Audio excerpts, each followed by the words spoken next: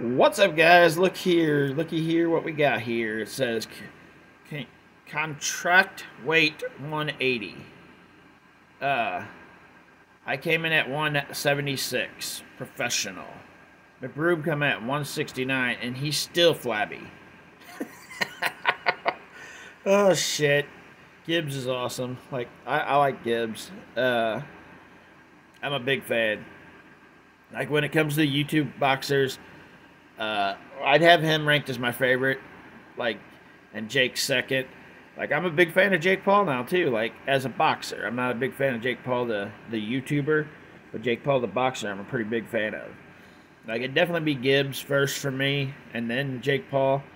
Like, I know it wouldn't be ranked that way. Jake would be ranked way above Gibbs, but me personally, I have Gibbs and then Jake Paul.